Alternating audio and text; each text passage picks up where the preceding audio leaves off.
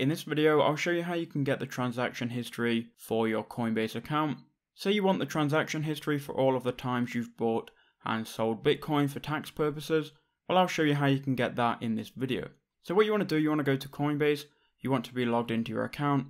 You can then go to your profile in the top right hand corner, then go to reports, and here it's going to show you your transaction history. Now what you can do is you can go ahead and generate that report. So if we click here where it says generate, we can now generate the report for all time, all assets and all transactions, or you can generate it for specific time frames and specific assets. After you've done that, you can generate the report in a CSV file or a PDF. So once you've done that and you've clicked generate report, it's going to generate that report. You can then go and download it in a couple of minutes, and once you download it, you're going to see your report here. I'm going to have to blur this whole page because I don't want to show you my whole report. But that's how you can get your transaction report on Coinbase. I hope that video helped you out.